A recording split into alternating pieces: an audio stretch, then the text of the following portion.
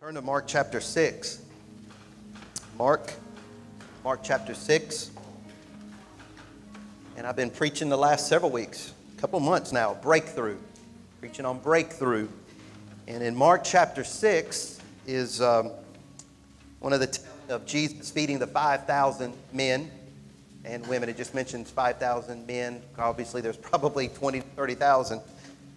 But there's as I was reading this, there's a principle here that I think that's in this story in regards to breakthrough and blessing. One of our Bible teachers in school, hermeneutics is the science and art of biblical interpretation. Pastor Terry knows hermeneutics. You're like, duh. Well, but they tell you that don't allegorize narratives. Don't just start to spiritualize and pull out all these. You get all this weird stuff. But so the way we say it is there's a principle here. So I'm not going to allegorize the story of Jesus feeding the 5,000. I'm not going to go off into. There's a lot of weird tangents, teachings about that. But I'm going to. But there's just a principle here. And that I think it'll speak to you in regards to breakthrough. If you know the story, Jesus he's teaching the multitudes around the Sea of Galilee. It's evening time. They're hungry. He's been preaching all day. The disciples come to Jesus, and they say, "Jesus, they're hungry. We need to let them go. Send them away. Let them go get some food." And Jesus tells the disciples, he says, "You feed them." Like, well, how are we going to feed them? We don't have anything to feed all this massive humanity. He says, well, go out in the crowds, find, this is just my paraphrase, find whatever you can get, bring whatever you can get to me. So they go out intermingling around, and they found 5 loaves of bread and 2 fish. All at Sea of Galilee, and you'd think there's better fishermen with 5,000 men. They got 2 lousy fish. So anyways, he comes back with 5 loaves, 2 fishes. They said, here you go. What do you expect us to do with these 5 loaves and 2 fish? And I want to stop right here and just set this up, because they had the loaves, they had the fish, but they saw all the people, and they saw, we have a problem. We have a problem. This isn't enough. And what I want you to see today is that when the disciples saw a problem, or let's say when we see a problem, the Lord sees an opportunity to do the miraculous. When we see a problem, when we see not enough, the Lord sees potential. He sees an opportunity. And He's going to take this opportunity. This is a teaching moment, not just for the disciples, but for all of the masses that are there. And He's going to take this moment that He's got, and He's going to use it to reveal His glory, to reveal His power, to reveal who He says He is. And He's also going to use it to give them a lesson on faith, a lesson on trust, a lesson, shall I say, that on how to set yourself up for breakthrough, for blessing, for multiplication. Today I'm preaching breaking through. Breaking through. You'll see what I mean in just a minute. Verse 41, and when He had taken the 5 loaves and the 2 fish, He looked up to heaven. He blessed and broke the loaves and gave them to His disciples to set before them. And the 2 fish He divided among them all. So they all ate and were filled. Verse 41 again. He has the loaves. It says He looked up to heaven. He blessed. I want to stop there. He blessed. That word bless in the Greek is the word eulogio. Eulogio. The English word, where we get the English word eulogy. It means to speak highly. He blessed. To speak highly. It also has the connotation of giving thanks. Giving thanks. Now keep in mind, 20 to 30,000 people there. He's got 5 loaves. He's got 2 fish. He's got people who are hangry. And they're waiting to see what's up. And He takes those 5 loaves. He gives thanks. He blesses. He speaks highly. And I'm just thinking, if I got 20,000 people that are hungry and I got 5 loaves and 2 fish, in that moment, if that's all I got, I'm not giving thanks. I'm not speaking too highly about the situation that's put upon me. But remember, we see problem, he sees potential. He sees opportunity. So, and what he does is he blessed. He gave thanks, even though there wasn't enough to feed the multitude. Notice he was giving thanks for what's not enough. And this is the first principle that I want you to see today, because God can't break through for you, for me. He can't break through. He can't multiply in our lives until we first learn to bless and give thanks for what little we have, even if it's not enough. Even if it doesn't completely satisfy what we're looking for, our need, our desires. Number one, the breakthrough begins through our gratefulness in the little things. Even when it's not enough. Even when it's not enough. For some of you who are wondering, where's my breakthrough? Where's my breakthrough? Where's my multiplication? Where's my blessing?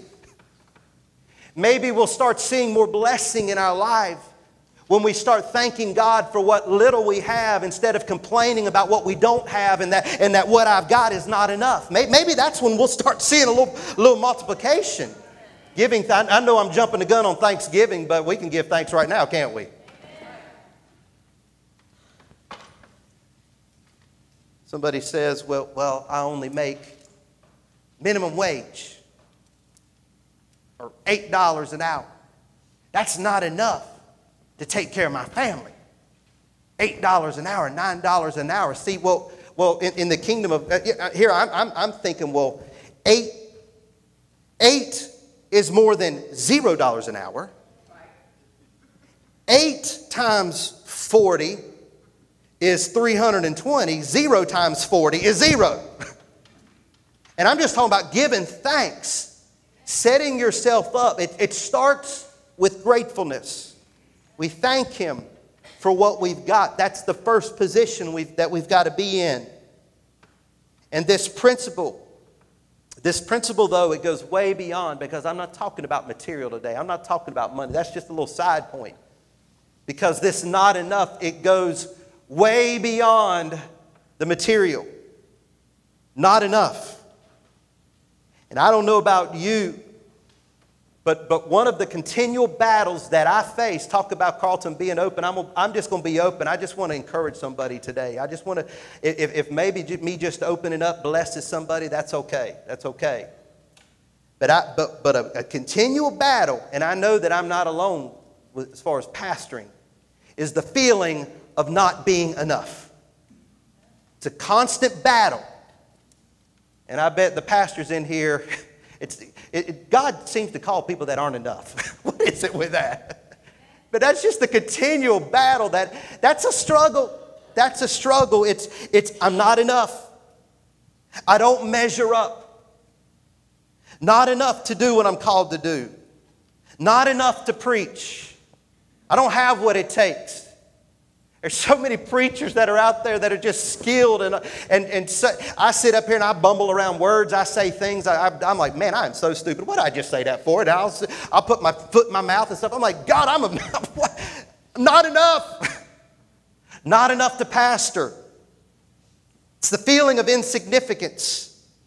It's the feeling of being unqualified. I preached a message series 4 years ago on unqualified. I've told you many times, I've for those of you who've been here my whole time, going on 4.5 years, I've just questioned God in my times of prayer. I'm like, God, why you got me pastoring? Why you got me pastoring? God, and I just keep it real with the Lord in our communication. I'm like, God, I don't like the feeling of having people look at me and judge me. You know, because the reality, God, I just don't fit the mold for the typical Bible Belt preacher. I'm just not like your typical Bible Belt preacher. And I'm in the hub of the Bible Belt right here in Keystone Heights. The Guinness Book of World Records right here, church. The churches. And God, I don't know if I'm not enough in that town. I'm not enough.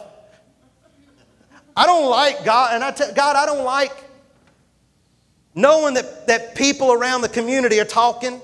I don't like that. I don't like that when people they don't know my heart. They don't know my love for the Lord. They don't know circumstances. They don't know details. And they're pointing and saying, why is the guy a pastor and he's not even married? I don't like that, God. I'm not enough. I'm not enough. God, I don't like to feel like I always have to explain myself. I don't like that. But as I was reading this week, this blessed me. Because I saw Jesus taking not enough. I saw Jesus taking something that was insignificant, that didn't measure up. It wasn't enough to fulfill. It wasn't enough to, and Jesus took that which wasn't enough and He blessed it. He blessed it. And I was reminded of 2 Corinthians 12:9. But my grace is more than enough. Is more than enough. Because it's in my strength. It's at your lowest point. It's my strength is perfected in your weaknesses. In other words, my strength is perfected in your not enough. My strength is perfected in your insignificance. And you being unqualified. So I can't help but take my not enough. I just found myself this week putting aside the pity party and just giving thanks. I'm not enough, and that's okay. Your grace is enough. I give you thanks. I give you praise. Let God be true. Let God be true. God, for some reason, you've still called me even though I'm not enough. And I thank God that you've called me to be a blessing to someone else who's not enough. Because maybe someone that's in there not enough can see me becoming vulnerable and still walking in the victory and the joy of the Lord through my not enough. I'm giving you thanks. Giving you thanks. See, that's the blessing. That's the blessing in the not enough. He blessed it. You know, when He blessed it, though, nothing still happened. He still held the 5 loaves and the 2 fishes. But it says in verse 41, He blessed and broke. Broke. He broke the loaves. It wasn't until the loaves were broken that they began to multiply. My second principle, the breakthrough comes through the breaking. Through the breaking. It starts with gratefulness. Gratefulness is a position of the heart. We're positioning ourselves. We're giving God thanks for what's not enough. But it's in the breaking where the breakthrough and the blessings are manifested. See, God can't bring the more than enough and the breakthrough if, number 1, we refuse to be grateful in what's not enough, and number 2, if we refuse to be broken. To be broken. And I want you to understand that in God's economy, when He speaks of being broken, He's not speaking of destroying you and abandoning you. God's idea of breaking and your idea of breaking is 2 different things, because there's probably people listening that have been broken in life. When God speaks of being broken, of breaking, He's not destroying you. He's not abusing you. He's speaking of pruning. He's speaking of these trying seasons, these troubling seasons that we have to go through that are meant to humble us. That's what the breaking is for. It's to humble us. It's to reprove us. He's speaking of these circumstances that we have to go through, which are meant to drive us to our knees in humility before God. That's the purpose of the breaking. And I just want to assure you today that if God allows you to go through the breaking, If He allows you to go through the breaking, and if you're in the breaking right now, it's not to destroy you. It's to bless you. It's to bless you. Because it's through the breaking where breakthrough is found. Oftentimes, I found this, that oftentimes my life had to fall apart until I got to the end of myself to allow God to put it back together. I'm convinced that people who've never been through a breaking season, I'm convinced if you've never gone through a breaking season, you don't know what breakthrough is all about. You don't even know what I'm talking about today. Because sometimes we have to be broken. We have to fall apart. We have to hit rock bottom. We have to have those prodigal experiences before God can put us back together again. If you've never gone through seasons of brokenness, seasons of rejection, seasons of heartache, seasons of disappointment, you don't know what breakthrough is all about. If everything's just been good in your world. What about things that have broken? Broken homes, broken families. I'm not advocating for a broken home this morning. I'm a marriage counselor. I preach God's truth. God says I hate divorce. So don't think I'm sitting up here, trying to cover up and all that. I'm not. I still preach the whole Word of God. But the fact of the matter is, there's broken homes. There's broken families. There's broken hearts. Broken hopes. Broken dreams. I've experienced all of them. But here's my courage. This is what I found because it's oftentimes in those greatest seasons of breaking, I found that my greatest breakthrough has come out of those greatest seasons of breaking and brokenness. If you're in that place of despair and you're in that place of, you're closer to your breakthrough than what you think. See, the breakthrough, the breaking is about driving us to our knees.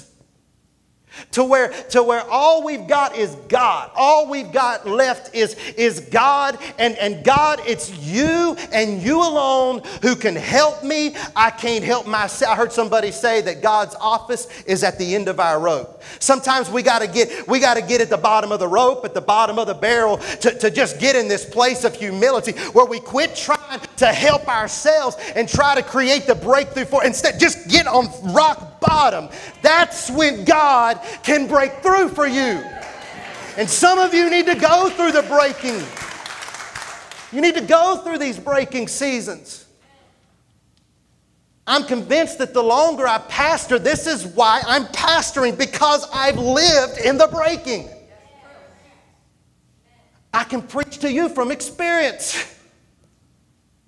I can tell you that if I came through, I know you can come through. I can tell you that from experience. Not from looking down. Okay, do check number 1. Do point number 2. Do this. Do. No, I can say, honey, I empathize with you. I empathize with you. I know what you're going through. If you're going through the breaking season, don't be discouraged. It's in the breaking where breakthrough is found. Don't give up in the breaking season. Don't lose heart in the breaking season. It's not the end. God's not broken you to abandon you. In the kingdom of God, to find the blessing and the multiplication, we find multiplication in the kingdom of God through subtraction. We can't find the multiplication until we start subtracting our will, start subtracting our desires. When we lose our life, that's when the Lord blesses. That's when the Lord multiplies. And it says that Jesus, He broke, He gave the bread, He gave the loaves, He gave the fishes to the disciples. He said, disciples, I want you to feed them. Here you go. You feed them. You feed them. Now, I'm sure that Jesus, being God, knew the exact amount of people, knew the exact amount that it would take to fill them up. But it says in verse 43, I mean, Jesus could have been precise. You know he could have been, he's God. He could have just dazzled everybody and said, I'm going to produce right up to the exact point, boom, and then everything will wash out perfectly. But it says, and they took up 12 baskets full of fragments and of the fish. So Jesus didn't just give them enough. He gave them more than enough. 12 baskets full. Jesus, he was a southern cook. Southern redneck cook. Don't you know in the South, you got to always have food left over. It's a sin if somebody comes to your house and you don't have enough food, right? Come on. I'd rather put food in the fridge than to run out of food. But Jesus said, he says, I'm not going to give you just enough. I'm giving you more than enough. One of the names of God is El Shaddai. God Almighty, the God who is more than enough. Scholars say that the 12 baskets were left over for each of his disciples as a lesson, as a symbolic lesson of faith. Here's the leftover. I'm more than enough for you. I'm more than enough for you. He's doing this to teach them a lesson. You carry that. When you get to thinking that you're not enough, you look to the basket. You serve the God who's more than enough. You serve El Shaddai. And I like that. I tend to agree with that every disciple, this is, you serve God Almighty. Here's your reminder right here. You remember this. You remember this. So right there is usually where the story ends. And I'll be honest, that's usually where I've ended it in the past. But I noticed in verse 45 that it said immediately he made his disciples get into the boat. So he does this. And when it says immediately, it means it's just a continual flow, right? That's how the story reads. And I've just seemed to overlook this because the story doesn't end with the loaves and the fishes. Look what it says, and you'll probably recognize this story. It says, and immediately he made his disciples get into the boat and go before him to the other side, to Bethsaida, while he sent the multitudes away. And when he had sent them away, he departed to the mountain to pray. He sends them in a boat. Immediately, get your baskets, get in a boat, go across. I'm going to deal with the crowd, and then I'm going to pray. Now, they didn't know it. See, Jesus, he's still in the mindset. He's still the teacher. He's still teaching them. They didn't know it, but he knows it, but he's about to send them into a storm. He says, get into the boat. Go to the other side. He knows that there's a storm about to come. This is where the lesson is continuing. See, the devil will have you think that if you're going through the storm, it's because God's bringing judgment upon you. That it's something that you've done. If you're in the breaking, God must be punishing you. God must be judging you in the storm. But this is proof and point right here that sometimes we go into the storm through divine instruction. And they're getting ready to face the storm. They're following God. They're following his orders. So they get into the boat, and you know that the storm came. This is the story of Jesus walking on the water. The storm is raging. Jesus is walking on the water to them. And look at verse 49. And when they saw him walking on the sea, they supposed it was a ghost and cried out. For they all saw him and were troubled. But immediately he talked with them and said to them, be of good cheer. It is I. Do not be afraid. Now remember, they've just seen the miracle. They've just experienced the miraculous power of Jesus. I don't know how long it was later. A couple hours, 3, I don't know. But just in that span of time, they go from seeing the miracle and seeing the breakthrough and the blessing, and now they're freaking out and they're panicking. Look at verse 51. Then he went up into the boat, and the wind ceased, and they were greatly amazed in themselves beyond measure and marveled. And I want you to look at this next verse because this popped to me this week. For they had not understood the loaves because their heart was hardened. You think about that. Their heart was hardened. Some synonyms in the Greek lexicon says calloused. Their heart was calloused. Their heart was insensible. They saw the miracle. Remember, they saw the miracle of the loaves and the fishes. They saw the blessing. They saw the breaking, yet their heart was calloused, hardened, insensible because of their lack of faith, because they didn't understand. And here's my third and my final point. The breakthrough requires guarding your heart from becoming hardened. See, in the breaking and in the storm will either produce in you, the breaking will either produce in you a soft heart that God can take and mold, or it can produce in you a hard, calloused heart. And unfortunately, that's the case. The breaking, the storm can either draw you closer to God.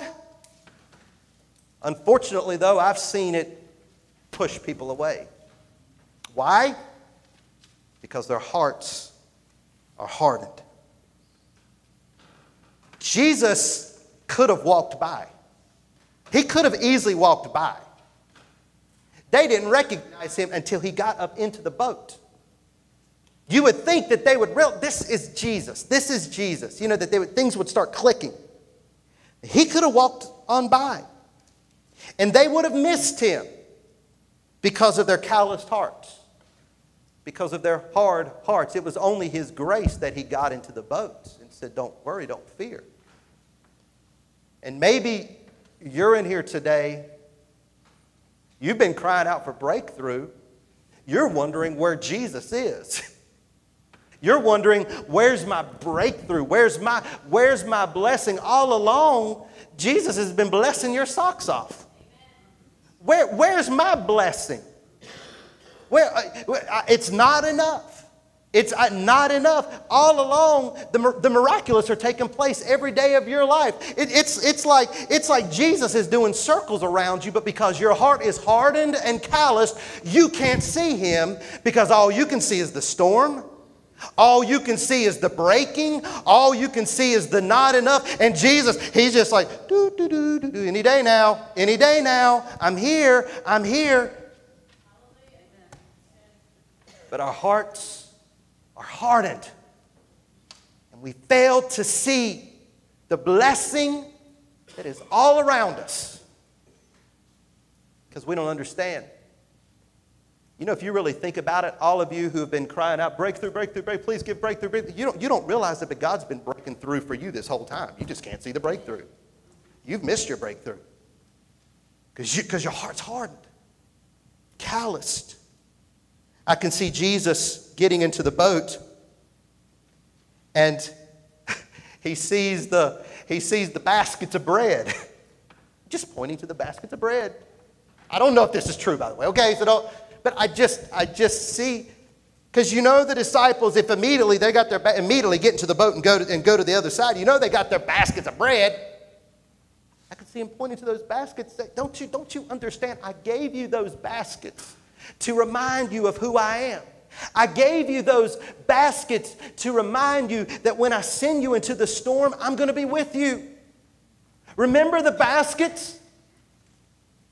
But unfortunately, as far as we know, their hearts remained hardened.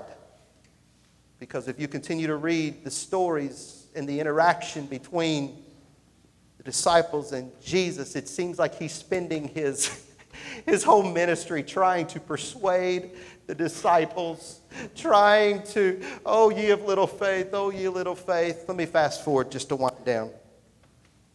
Fast forward to Mark chapter 14. Jesus takes his disciples.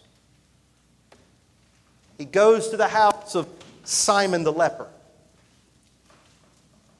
And there was a woman there named Mary Magdalene.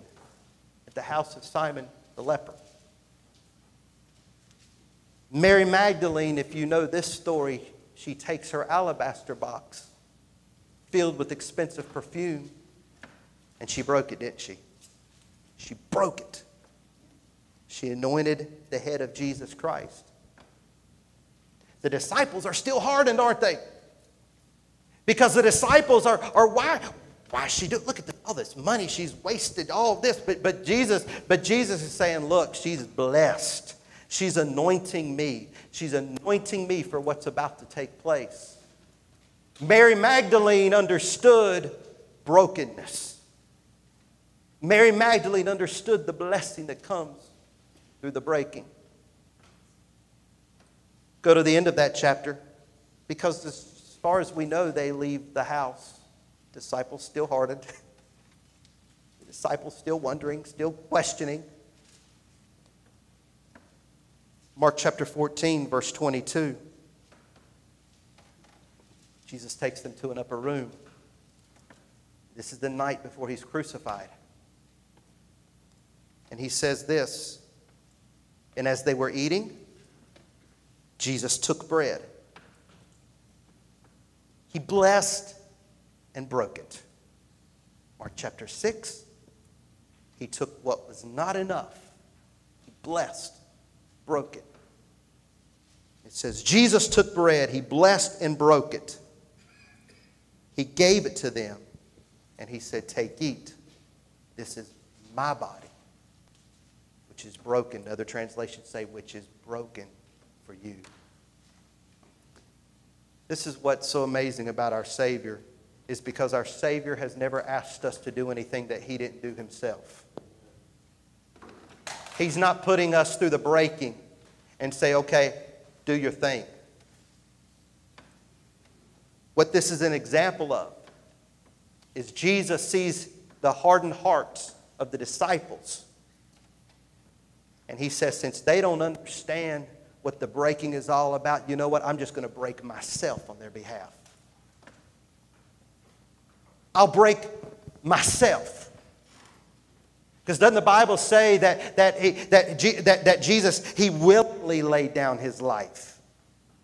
No man broke Jesus. He willingly laid down his life. He willingly became broken. You know the story? They break him. They beat him. They whip him. They torture him. They rip his beard out. He's broken. He's broken. And remember, he's allowing this to happen. He's saying, I'm going to show them what being broken is all about. I'm going to show them the benefits of brokenness. But Jesus just goes to another level. Instead of going through some little troubling season, Jesus literally kills himself, basically. He destroys himself. And as he's on that cross, broken, he cries out, Father, forgive them. They don't know what they're doing. It is finished. They take his broken body. They take his broken body and they put it in that borrowed tomb. But Sunday was breakthrough morning. Sunday was breakthrough morning. Because that which was broken became mended. And that broken body of Jesus was put back together again. And Jesus broke through the tomb. Amen? And through his brokenness, the Bible says that he humbled himself even to the point of death, even death on the cross. And because he humbled himself that low, God has highly exalted him. God has given him the name that is above every name. And he's seated at the right hand of the Father. And I promise you, Jesus will never be broken again. And here's the point. Here's the point. That's our hope. That's the hope for those who are being broken right now. Because you don't have to try to put yourself back together. You just have to be willing to be broken. You just have to be willing to go through the process. You just have to be willing to humble yourself. It's not your job to break yourself through. It's not your job to fix yourself. Jesus has already done that through the cross and the resurrection. And I don't know what you're going through this morning. I don't know what storm you're in. I don't know the brokenness that you're facing. But I know Isaiah 53:5 says, but he was wounded for our transgressions, and he was bruised for our guilt and iniquities. The chastisement needful to obtain peace was upon him, and by his stripes we are healed. We are made whole. We are mended. We are restored. Do you know that while Jesus was being broken and on the cross, Jesus saw your brokenness? He had you in mind. While he was being broken himself, he's like, I'm doing this for them. I'm doing this for them. I'm doing this for them. Oh, if they would just trust in me. Oh, if they would quit fighting the battles on the, oh, if they would just trust, I'm going to make a way for them. I'm going to put them together. Oh, if they would just appropriate my blood and just trust in the stripes that I'm taking on their behalf. And I pray that you would receive the breakthrough of Jesus Christ today, because ultimately that's it. That's it. Be grateful. Be grateful for the little things that you've got. Be willing to go through the breaking. I'm telling you, it's tough. It seems like it takes forever. One day seems like it's 20 years. I'm telling you, it seems like time slows down. But just keep rejoicing. You're in the place of God's breakthrough. You've got a Savior who's not pointed, said go through. No, He's got a Savior. You got a Savior. He's already went through it before you. Amen. And He'll bring you through. Would you bow your heads?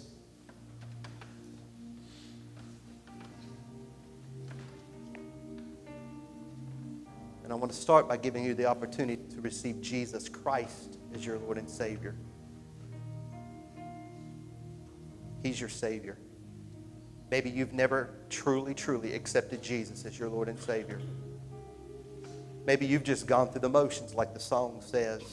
But today's the day. The Bible says today is the day of salvation. Get it right. Get right with God today. Get right. You're not promised tomorrow. You're not promised the next hour. Get today, right now, right now. Don't you leave this place. Don't you leave this place without knowing that you know that heaven's your home. I've gave you the word of a loving heavenly Father who's broke through. Don't let the work of the cross go in vain. He did it for you. Just accept it. Just receive it. Right where you're seated.